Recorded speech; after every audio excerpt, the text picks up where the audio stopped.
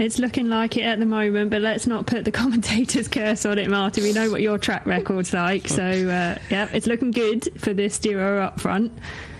It's looking good. I promise I won't do any... yes, we'll leave that. Just stop, Marty. Stop it now. Yeah.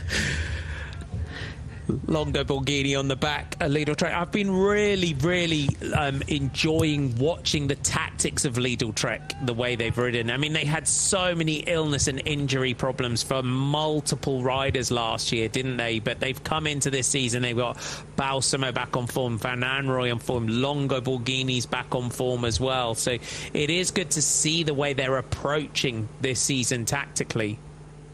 Yeah, obviously when you have riders in good form, the tactics are somewhat easier to devise. But having said that, Elisa Longo Borghini obviously knows that she's in good form as well, and just using this motorway bridge to go on the attack.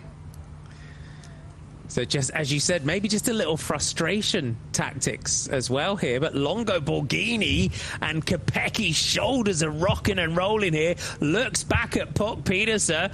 Can Elisa Longo Borghini ride clear and get up to Marianne Vos and teammate Shirin Van Anrooy? Kopecki's looking for help from Pedersen and Paternoster, and she's not getting it at the moment.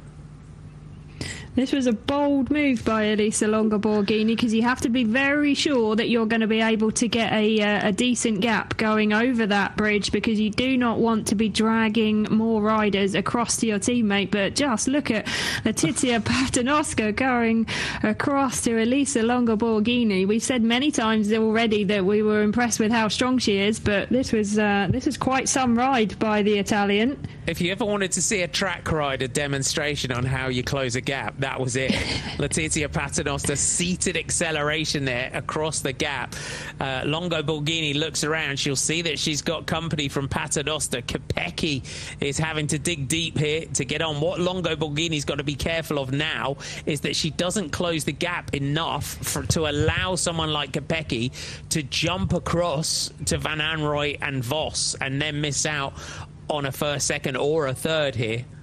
Yeah, this is exactly what I was meaning when I said that it was a bold and quite a dangerous move to do. You have to be very certain that you're going to be able to pull this one off, because suddenly the time gap to the two riders out front is starting to go down. But perhaps there was communication from Shirin Van Anrooy up in front that she had an issue or wasn't confident that she was going to be able to win this race. So maybe it was that the teammates have had a discussion and the decision was made for Elisa Longo Borghini to try and make the move across. And it's lonely being the world champ sometimes and being Lotte Kopecky, isn't it? 3.3k to go. Van Anrooy and Vos. And you see Van Anrooy just talking into the radio here. Yeah, so perhaps that was the communication from the team of Lidl Trek. You can see that Shirin Van Anrooy is just sat on the wheel of Marianne Vos at the moment. But you see that time gap coming down now, just 10 seconds the gap. Longo Borghini and Paternoster take the corner. Pedersen is trying to close the gap down here with Lotte Kopecky on the wheel. Kopecky trying to recover. 10 seconds is the gap. That might be closable now after that little turn of power there by Puk Pedersen. Will this all come back together? Marianne Vos is being forced to ride on the front, but it looks like by Shirin Van Anrooy. Elisa Longo Borghini launches another move as Lotte Kopecky and Puk Pedersen get close. But each time here, every punch that Longo Borghini throws, Paternoster just throwing one back. Yeah, she's just gluing herself to the back wheel there, isn't she? Trying to get a free ride across to the front. That might be it. The wind goes out of the sails. Longo Borghini, Paternoster. Will Kopecky launch one? Just moves through. It looked like she was lining up for one, and she is. Lotte Kopecky now launches it. And Letizia Paternoster is on the ride of her road career today in Dwars Vlaanderen. Puk Pedersen is fighting to stay here, but Letizia Paternoster gets on to Lotte Kopecky. Kopecky with 2.1 kilometers to go. They've now, you've got to say, the two trackies out of this one have got to try and get across, but Marianne Vos is on the front for Visma bike, and a lot just latched onto her wheel is Shirin van Anrooy, and the gap is holding, or is it coming back? There's your two leaders just ahead. Can this one come back? The time gap is saying 7 seconds, but you could see the distance on the road. It was really marginal. These four riders back together again now. Who's going to be the next one to launch an attack?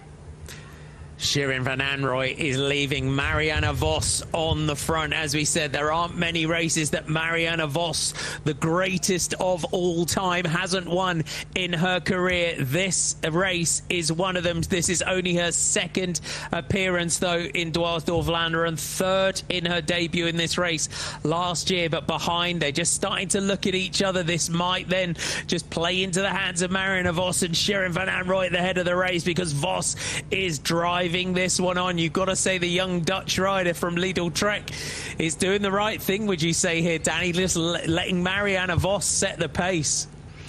Yeah, I mean, we obviously don't know what has been communicated between the Lidl Trek riders, but it seems to us that the communication had came that Shirin van Anrooy isn't feeling like she would be able to win this race, and so we've seen her just sitting on for the last few kilometres.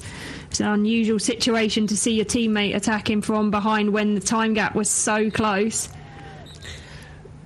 Through the Flamme Rouge, Puck Peterson puts in an attack from those chasers, but they haven't got close. They haven't closed it right up. Marianne Vos will be confident that she can ride this one and lead it out and still take the victory.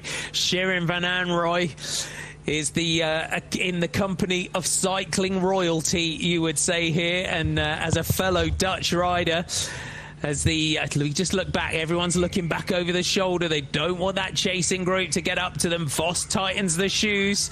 They swing right here, and there's the finish line now ahead of them. Vos looks back. She won't underestimate Shirin van Anrooy at all in this sprint. It's Visma bike with Vos on the front. Lidl Trek with Shirin van Anrooy on the wheel. Vos and van Anrooy. Vos launches the sprint, leads it out. Is it going to be a first career victory in Dwars Vlaanderen for Marianne Vos? Van Anrooy gets close, but not close enough. And really split the bunch and use the whole team to good effect today. So it was a really strong performance from the whole squad, you know, making this front selection and taking the race into their own hands. And, you know, ultimately SD Works were left on the back foot and weren't present in the front split.